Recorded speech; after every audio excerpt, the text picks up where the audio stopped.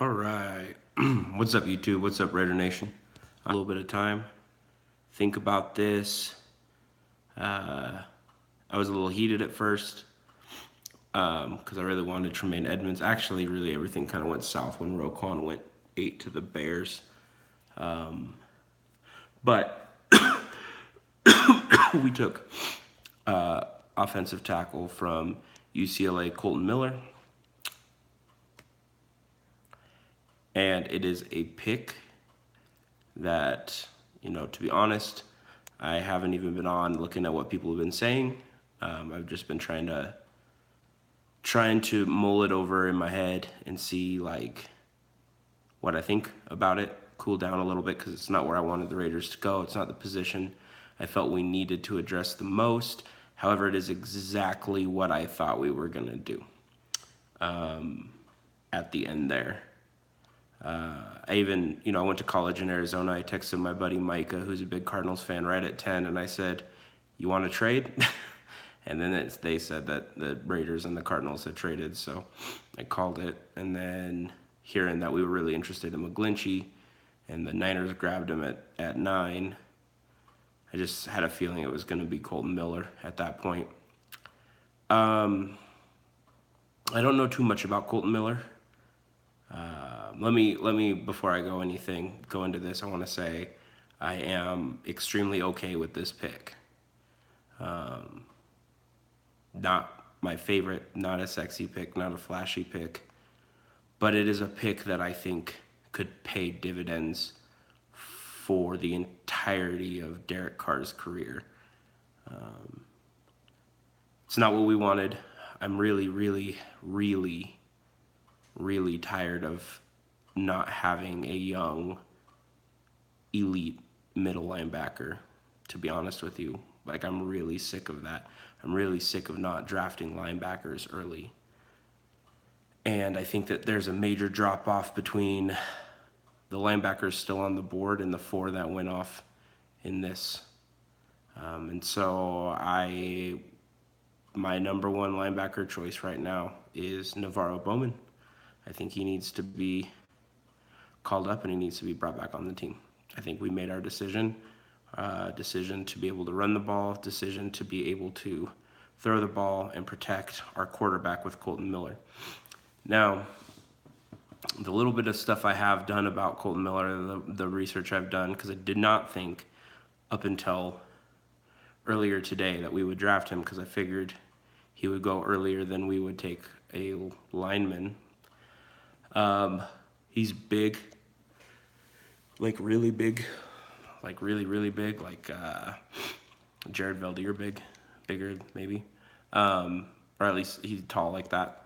I can tell you, I coached a kid that was that big, and it is, even if your form's not great and whatever else, it is easy to be successful when you're that big.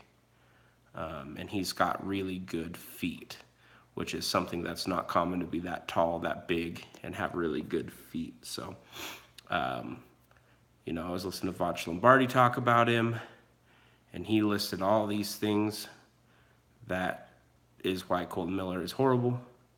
And he lifted things that show why Kolton Miller could be absolutely elite. So I'm choosing to focus on glass half full there. I'm choosing to focus on, we put him at right tackle, get him used to the NFL, then he replaces Donald Penn at left tackle eventually when we move on. So I'm okay with this pick. We need to draft Isaiah Oliver if he is on the board tomorrow. Have to. He's still there. I thought he would be gone in the first. He's still there. He needs to be the focus, and he might just fall to us because I don't think he will. I think the Colts will end up taking him, but there's still players on the board like Harold Landry and Will Hernandez and a couple other guys, Darius Geis. So I really feel like if he makes his way, and he's there when we pick at 9. I think we pick 9 tomorrow. He needs to be our guy. Kid is special. Oh, sorry. Tired. It's been a long day. Kid is special. That needs to be where we go. I love that we traded down. We grabbed a 5th and a 3rd, and then we traded that 3rd for Martavis Bryant, which I think is dirty. I'm really excited about that. As long as he can keep his act together, then it'll be a good pick. But he needs to do that. He needs to keep his act together. He can't come in and be a locker room cancer. So, yeah, I'm okay with Kolton Miller. Not my favorite. Don't love it. It's not flashy, but it's like the kind of thing where he's a project, and Gruden can groom him, and he could be a stud in this league for a long time, or he could fizzle out and be horrible. But I'm choosing to go with the first one. Be a stud, help. You know, my dad is a Chiefs fan, and I was texting him about it, and he said something that was really true. He said, "You guys aren't going anywhere if Carr has a broken back," and he's not wrong. So we need to be able to protect Carr, and our right tackle situation has been abysmal for a few years, and bringing him in instantly, I feel like, upgrades our right tackle position with the holes, even the holes he has. I think he's better than Marshall Newhouse and whoever else we have had rotating there. I like David Sharp, but I think Kolton Miller is a step up. So we'll see what tomorrow brings. I'm hoping it's defense. I do want to take a running back. I want to take Royce Freeman, like I said. Or like if Darius Geis is there and Isaiah Oliver's off the board, let's take Geis. But I want to see defense. Like we have to address this defense. I'm so sick of it not being the priority, because our defense was the problem. It has been the problem when we've got 2 players. We have more than 2 players, but like we've got 2 players, and sorry, neither of those 2 players are linebackers. So I'm thinking I'd like to see Isaiah Oliver and then maybe Josie Jewell in the 3rd. I don't know. Malik Jefferson's still there. I like Jerome Baker too. I had him mocked. He's fast. So one of those guys maybe. But this is exactly what happened last year, where I was like, Reuben Foster. And then I was like, oh, not Reuben Foster.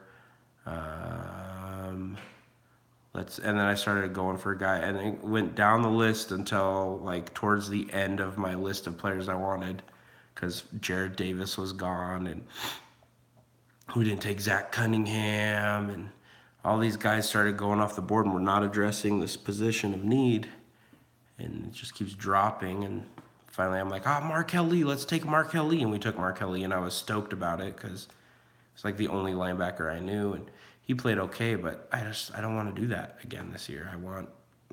Let's address it early.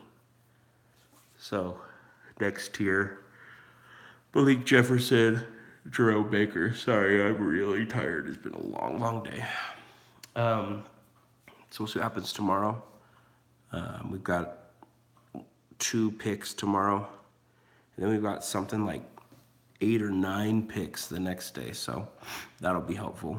3 5ths and 4 6ths, 7 players in the 5th and the 6th. Get some depth, some guys to come in and compete. So I think it should be good. But yeah, I'm getting behind this Kolton Miller pick.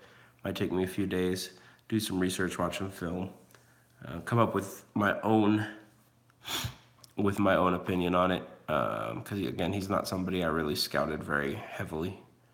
But tell me what you guys think. I know a lot of Raider fans are probably really pissed about it.